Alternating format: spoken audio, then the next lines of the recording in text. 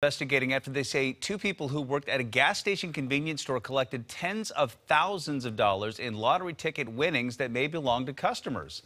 The Snohomish County Sheriff's Office says the two worked at the AM/PM along Highway 2 in Sultan. Detectives say they may have lied to customers about a winning ticket and later took that winning ticket themselves to the lottery office to collect the winnings.